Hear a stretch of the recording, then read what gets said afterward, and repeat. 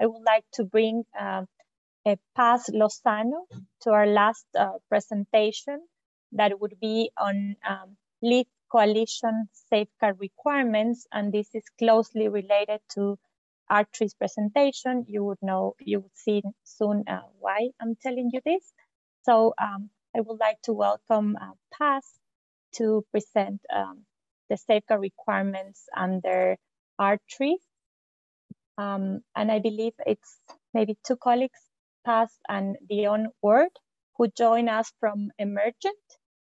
Paz is a Senior Vice President of Forests in Emergent, and Dion Ward is the Director of the Fund Management and Reporting also at Emergent, and they are also part of the LEAF Coalition. Thank you so much, Victoria. I'll start off the presentation and let me share my screen really quickly. But just to clarify, we won't be presenting on the actual Artree's safeguard requirements, as Lucia has already wonderfully done that. But we will be talking about how LEAF uses the Artree standard in order to guarantee that there is high integrity there are high integrity requirements met when it comes to safeguards for any credits that we transact under the LEAF Coalition. So thank you so much. Let me share my presentation and hopefully everyone will be able to see my screen. Please let me know if you have any issues. We can see it clearly. Perfect. All right, so I just wanted to give a little bit of context for everyone on the call about who Emergent is and what LEAF is. So it's important to just land in this kind of information or provide some clarity on this.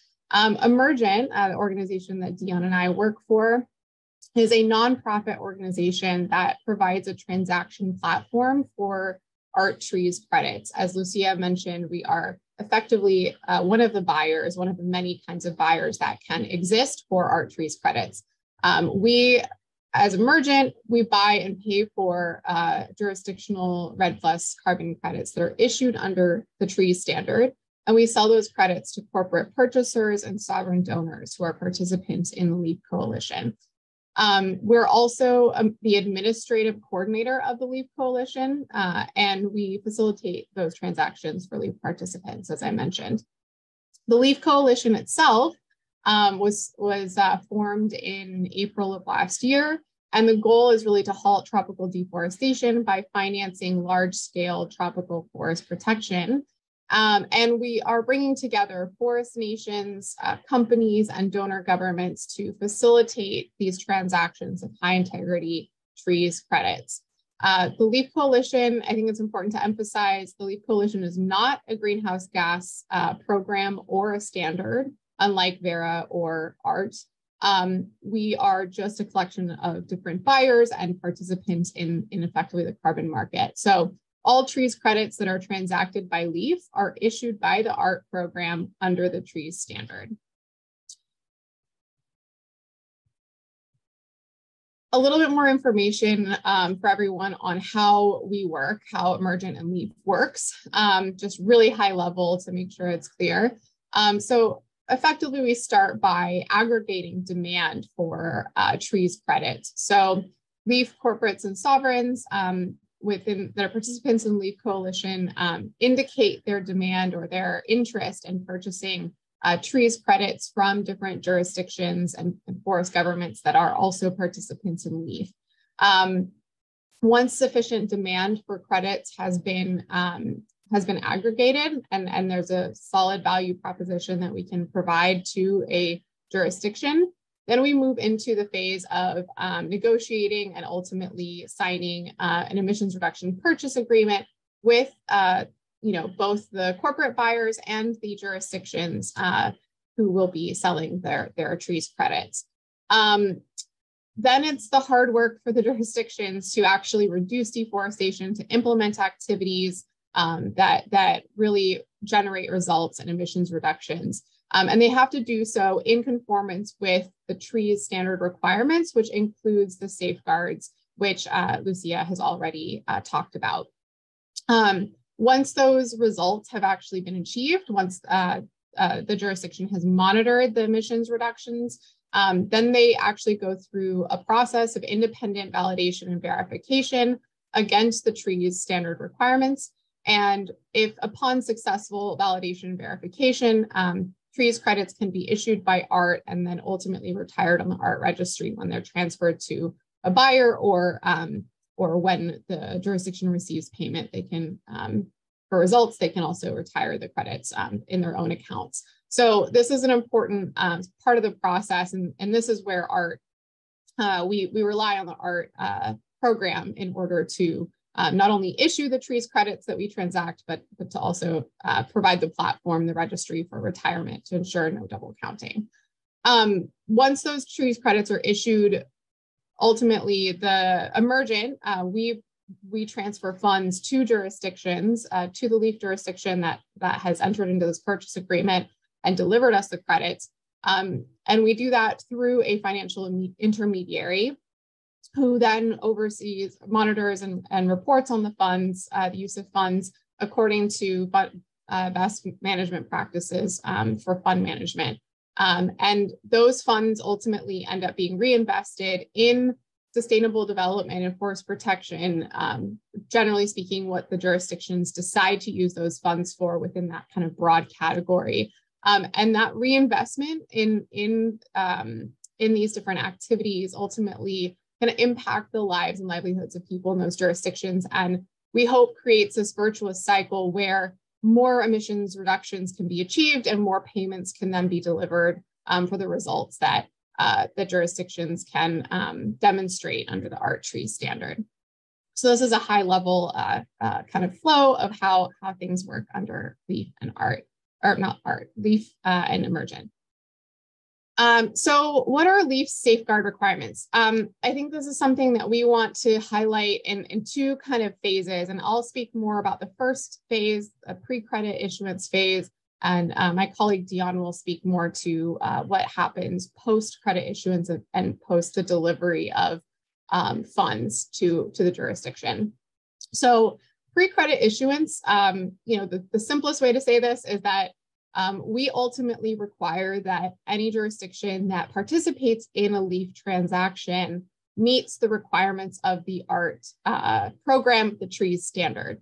So TREES was selected by LEAF because of the buyer's confidence in its high integrity requirements, and in particular because of the really robust safeguard requirements that exist within the standard. So like I said, any jurisdictions that transact credits through emergent and LEAF have to have those credits independently validated and verified under TREES and issued by ART. Post-credit issuance and delivery, so once the jurisdiction has actually demonstrated they met the requirements, they've issued credits, and they've delivered those credits, we've paid them, then there's a different set of safeguards that comes in, and this is actually what is really specific to LEAF.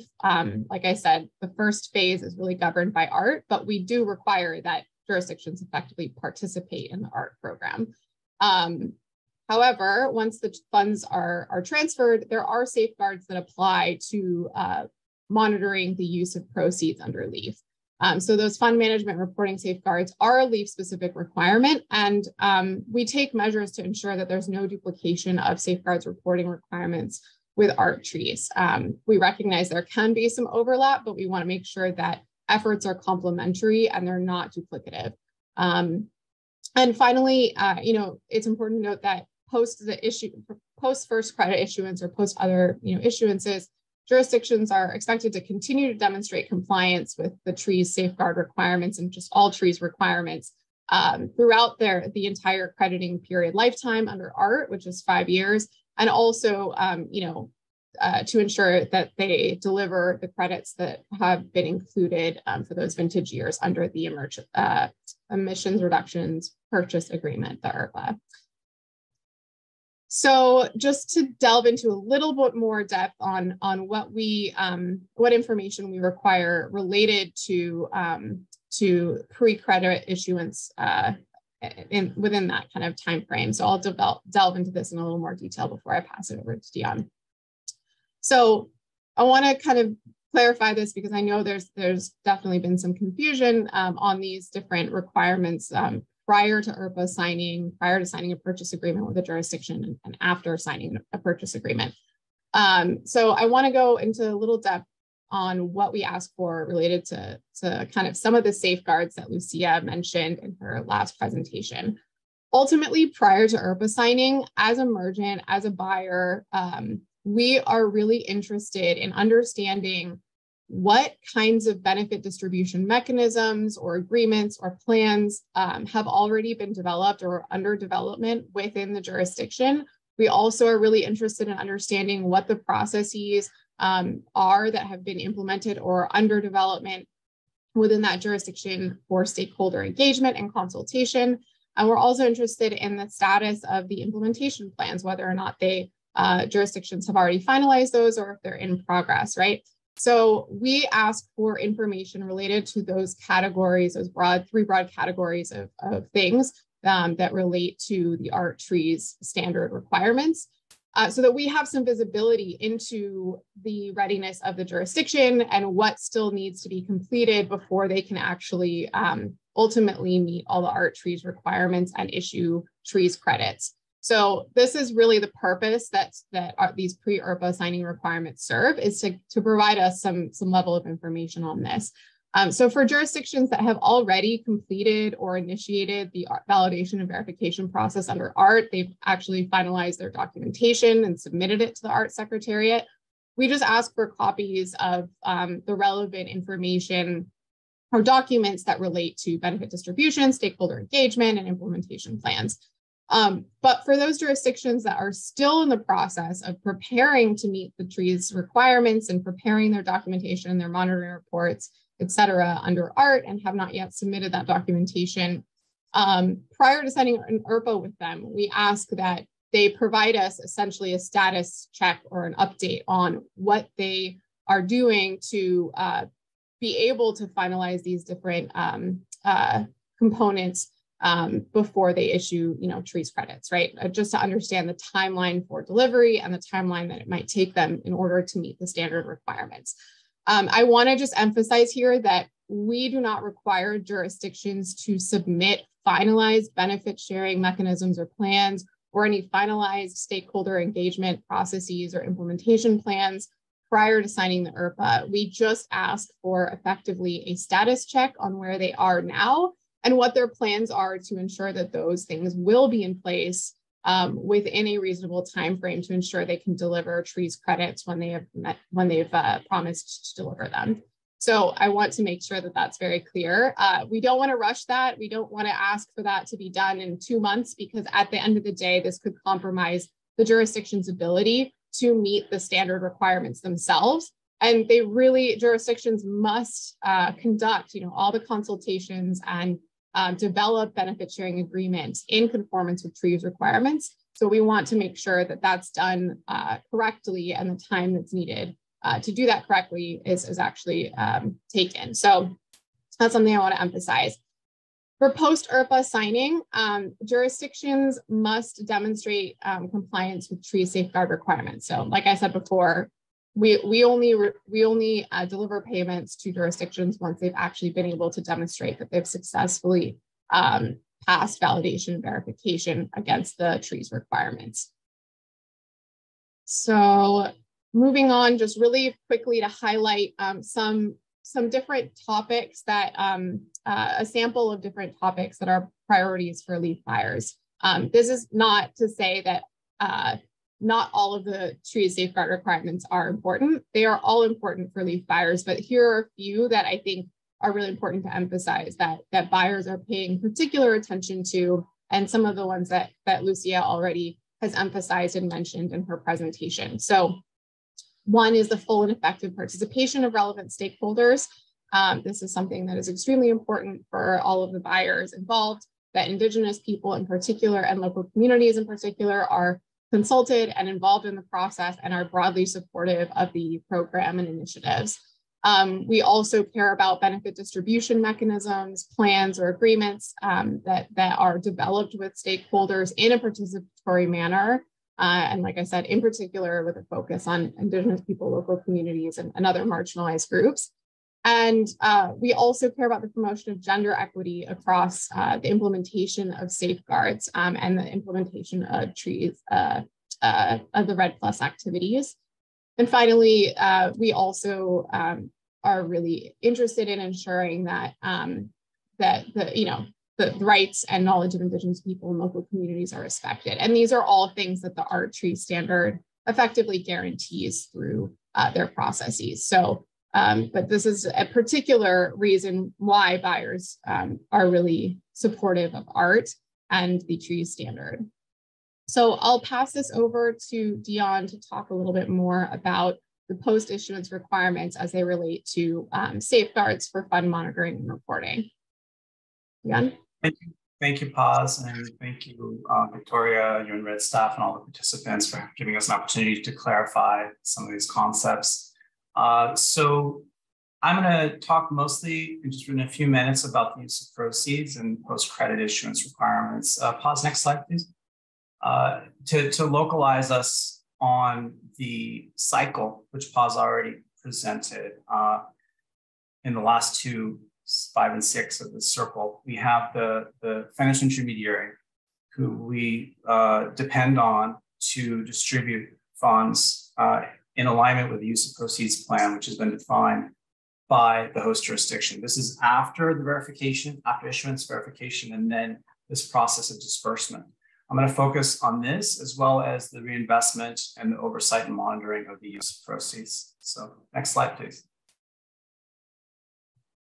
So there's some premises that Paz has already gone over, and the importance to understand Art Tree's safeguards, and that this is focusing on post transaction of emission reduction credits safeguards, what we call fund management and reporting, our jargon here. And it's essentially the financial intermediary that ensures that key financial, social, and environmental safeguards are reinforced all along the activity chain, from when they receive the funds, their internal policies, and then when it's distributed to implementing partners. Paz mentioned that you're providing, respecting country autonomy, sorry about that, and that the host jurisdiction is the one that defines the use of proceeds within their existing NDC ambition and sustainable development goals. I'm going to discuss a little bit what some of the variation and how that might differ potentially from what the crediting period activities are, but I'll go into that in a minute. We are, as Paz said, very wary of not having duplication of what the verification bodies are looking at, and coordination with what the FI is monitoring. We recognize within the 5-year period that there is some overlap, there will be, and it's important for us to just continue that coordination, not to provide opportunities for existing frameworks to be emphasized, and for there not to be undue effort, extra work for either the host jurisdiction or the implementing partners.